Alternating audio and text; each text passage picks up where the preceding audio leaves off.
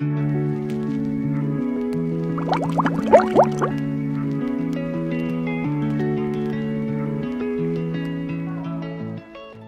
video will show you how to repair the inlet valve on an inflatable toy.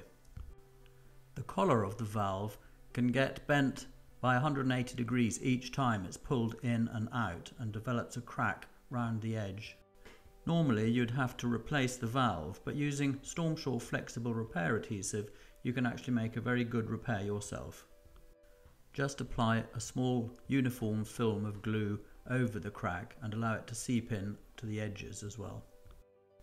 Use a stick or a spatula to help you spread the glue evenly and 5mm either side of the damaged area. Make the repair at room temperature and then leave it overnight to cure properly. Re-inflate the item and then press the valve back in. You can do this many times. The Stormsure adhesive is completely flexible and incredibly tough.